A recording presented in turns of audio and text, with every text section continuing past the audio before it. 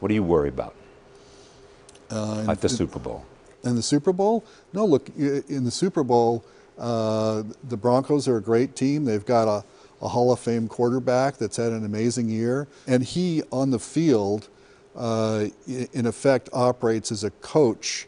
And he's seeing what the defense is doing. He's, in effect, calling all the plays.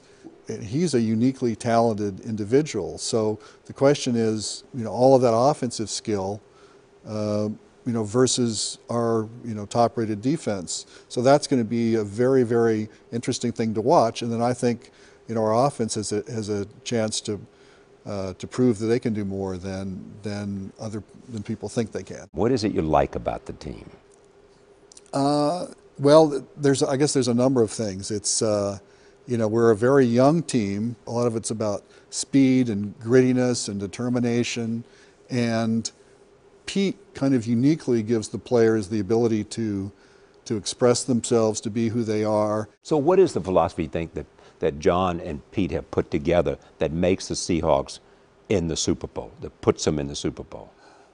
Well, I think, both of them are out-of-the-box thinkers. In the case of Russell Wilson, they just loved his level of skill, even though most people had ruled him out as a first-round pick. And I think if you redid the draft today, he would certainly be taken in the first round. So they have the ability to think outside the box. And as a general manager, you have to have what I call the golden gut. You have to have a sense of what's inside a player and what's going to get that player over the top. What's the satisfaction for you?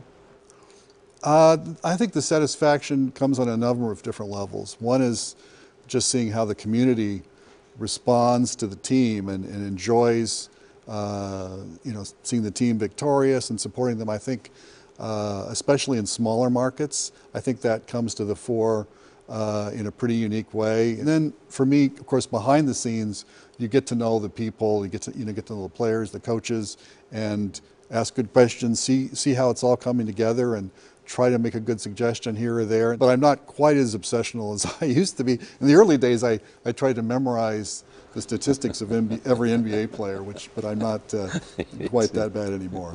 And what will you do between now and Sunday? Well, of course, as an owner, there's many, many events I'll be participating in, and I'll probably take some of the coaches aside to get more detailed explanation of what our approach is going to be. Okay, so what questions are you going to ask of your coaches?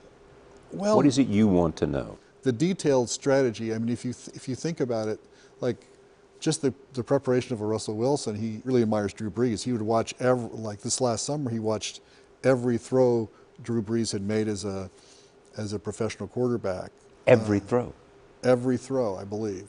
So I'm sure our coaches are dissecting, every pass Peyton Manning made this year, every defense that worked against him, the ones that didn't. How can we, bring our best players to bear against stopping their passing attack and stopping their running attack? I mean, they're a very well-rounded team. You can't just be conventional. You have to throw some prizes and some surprises. And so you want to know what the surprises might be.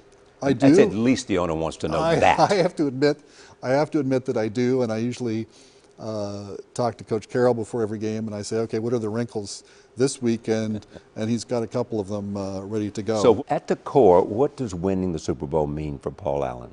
It would be wonderful for me, but I think really more about the fans and the city, and celebrating a Super Bowl victory for any city, but especially for a city that hasn't had one. That will just be fantastic.